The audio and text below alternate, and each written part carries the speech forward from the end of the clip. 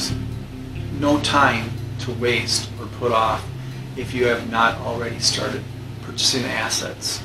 By assets, I mean things that hold real value, things that have real use, things that people desire and need to get through life, for the most part, and things that, no matter what, fire sale or not, you will always get something from it. It has some real value, like I said. Example, and once you've started to accumulate, or maybe you have accumulated and you're doing more, once you get out there and you get pretty versed with that, then get out there and teach and show other people and help other people of all ages. Children is great to get them involved, small, and then adults that don't know or don't do it. I think it's essential, especially because the powers that be, or the powers that shouldn't be, the people with the banks, finance, the kings and queens, the president, the people in Congress, the politicians, a lot of them are puppets, and they're actually working for other entities. They're working for the top stream. And the top stream and some of those politicians, some of those puppets even, they accumulate real assets, real value. They don't really involve themselves in the stock market. They don't buy stocks. They don't buy mutual funds. They don't buy all these other things that are made up, all these things that are made and put together to get people purchasing these dollar-based assets which have no real value to them. In the end, while everyone else is busy doing this and spending their time and money on this, because yes, could you make some big gains? Absolutely. But if you stay in it forever, it's worthless. In my opinion, it does no good. All it does is have you looking in one way while real stuff is being accumulated on the back end, and once all that real stuff's accumulated and picked up, then there's no more. There's no more hard assets. So I can always make more digits. They can always print more paper currency. You can always make more programs, more incentives, more packages, more mutual funds, more whatever you want to call it, to get people buying, purchasing, involved in that kind of stuff, because it has no value to it. But the stuff that's real, the land, the gold, the silver, the hard assets, there's a limited amount, and that's that. And they're accumulating. The people at the top tier are accumulating all the assets and all the land and all the mineral rights, that kind of stuff. I've been over this before.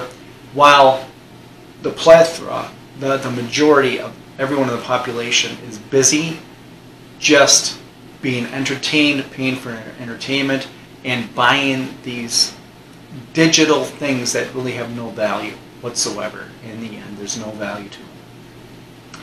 Anyways, so an example of assets to start looking into accumulating: gold, silver, guns, ammo, land, properties, raising chickens, raising rabbits, gardening, seeds, there's gardening tools, gardening knowledge, just learning that kind of stuff. Start making connections with people in your community, and especially farmers. Start making connections, get a relationship with them. Maybe it's to purchase from them, or maybe it's to ask them for help, or have them, you emulate what they're doing, or you learn from them. Or anyone else in your community that has some skills that you desire, or you feel you're lacking it, you need to strive for it. Start making connections with them, and then learn some of that stuff. So educate yourself in the things you were not versed in, like I said, and then help others. Help others. It's essential. And as you do this, your community will grow larger and larger, and you'll be more sufficient to help and grow and keep progressing. Just remember, your most valuable asset is your time. What you choose to do with it is the difference, whether that be positive or negative.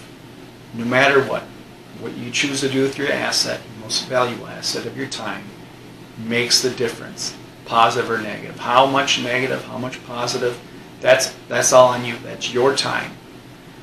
So just for a little example here of these things that I'm talking about, Well, people say, I can't, I don't have money, I don't have time, I don't have this or that or whatever, but I just got some of these things. Maybe you do some of these, maybe you don't, but whatever. I see this happening, I hear about it.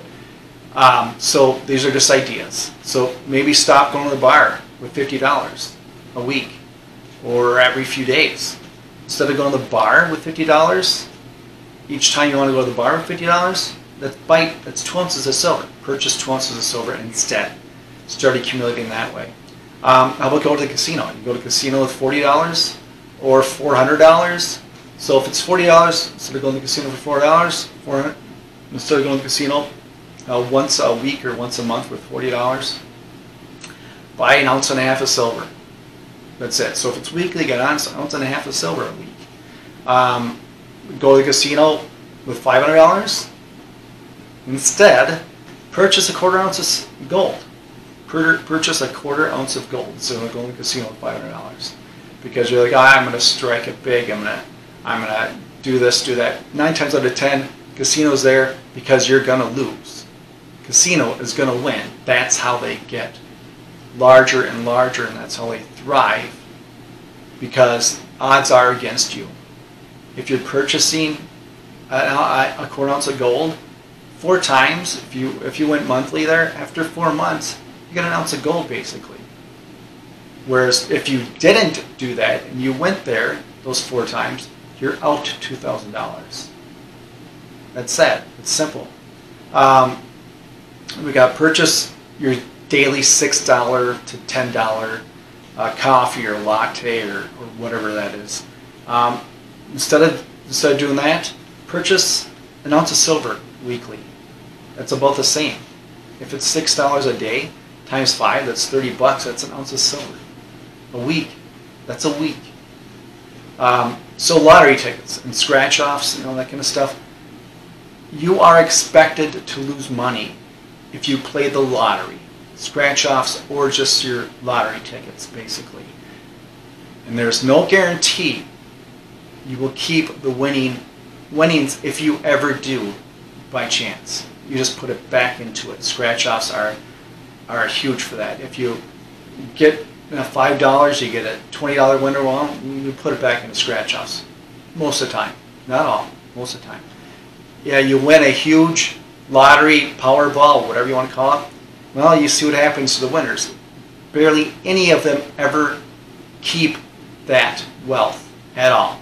It's a flash in the pan. That's it. Because they've not got accustomed to it. They haven't learned the skill of that. They come this lump sum and it just burns up. It's like a child with a dangerous tool that they don't know what to use or do with. It's dangerous. It could cause a lot of havoc and harm to that child. Same deal, same principle. It may cause people harm, but it's going to go away. It's just going to burn up. Not always. Most of the time, though. So instead of smoking cigarettes, so instead of smoking a pack a day, purchase 2 ounces of silver weekly. Instead of smoking that pack a day, that's 2 ounces of silver a week. Actually, it's more than 2 ounces of silver a week. But on average, you buy 2 ounces of silver a week. You kick the habit, 2 ounces of silver weekly. Think over the year. I mean, that's so much more silver than you have from the prior year, where you accumulated nothing except you smoked a packet of cigarettes a day. Expensive. Instead of smoking, that's why I used to remember that. How about sports ball? Any sports games, professional sports games. Golfing. Yeah, I know it's entertainment, whatever, but cut down on it or just stop doing it. Instead of purchasing your weekly golf rounds, that kind of stuff, or instead of going to your weekly or your bi-weekly sports ball games, your football, your basketball, your hockey, your baseball, that kind of stuff, stop. Watch it on television if you have to. Watch it at someone else's place that has it for free because they have whatever the stations that are needed to watch it. Listen to it on the radio, whatever. Figure it out. You can find on the internet. There's ways to do it, to not have to be in there in person, I mean, and purchase real stuff. A 1/10 ounce of silver, a 1/4 ounce of silver, I mean, a 1/10 ounce of gold, a 1/4 ounce of gold, ounces of silver, a few ounces, maybe 5 ounces of silver here or there, maybe 20, maybe a whole round of silver, 20 ounces of silver. You could do an ounce of gold eventually, maybe half an ounce of gold. Depends on how much is being spent. If you got season tickets for football or basketball or baseball, that's expensive. And it's not just the tickets that cost a lot. Once you're there, it's buying all of the stuff, all of the sodas, all of the drinks, all of the food, concessions, that kind of stuff. That all adds up, and then to pay for parking. I mean, you know the realm. Just think of it that way. It's just being thrown away on entertainment. That's it. It's not wealth building. It's not wealth preservation at all. It's doing the exact opposite. It's wealth draining, period. For yourself and your family and future generations that might come from your loins, I should say. But anyways, how about another simple one? I think a lot of people have done this, and it's great. And it'd be awesome if more do, and then all. Cut the cable or satellite bill. Just stop. That's it. Get rid of it. There's free stuff to find, like Pluto. It's free. You can watch television using Pluto. That kind of stuff. Purchase 2 to 3. So you cut that, and you can purchase 2 to 3 ounces of silver a month.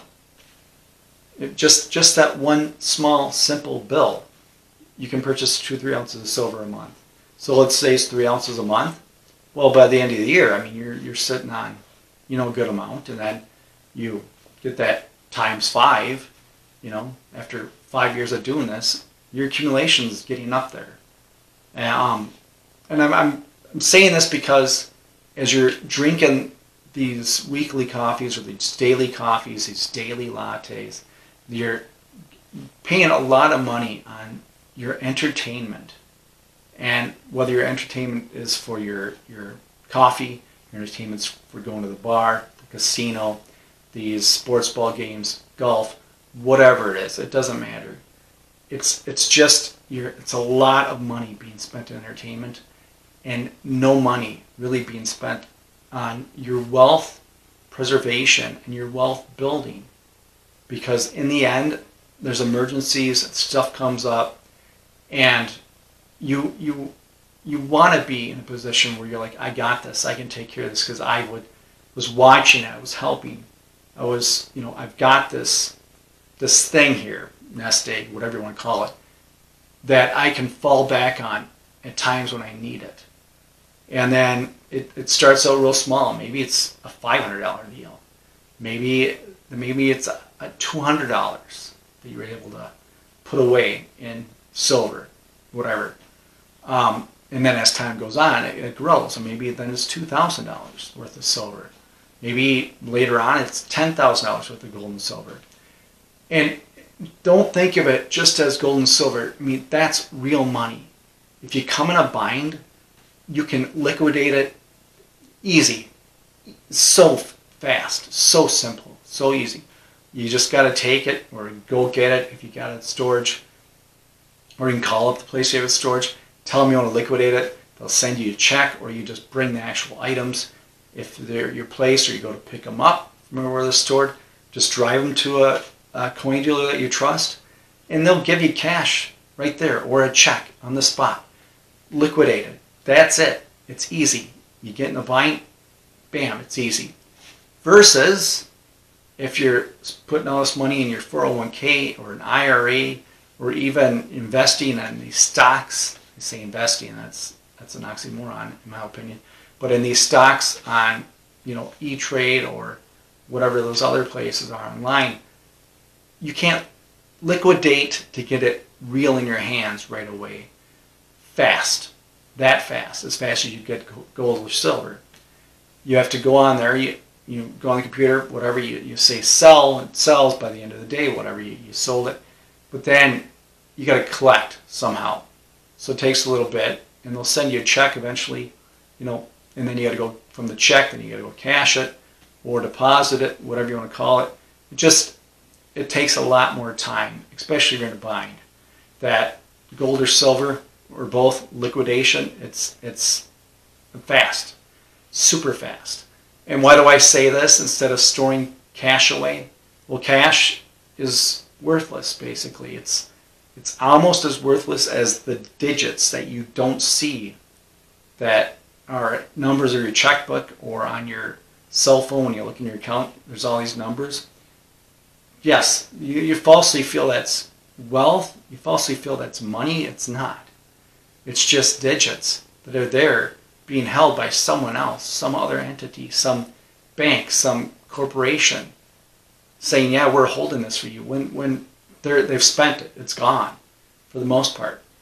If you have a lot of money in there or a lot of digits in there or a lot of currency in there and you want to pull it out, there's going to be problems, especially if you want to pull it out in physical form of paper. You want to go get cash. I mean, they'll have problems. I'm not talking $200. I'm talking if you want to pull $2,000. How about $10,000? $20,000?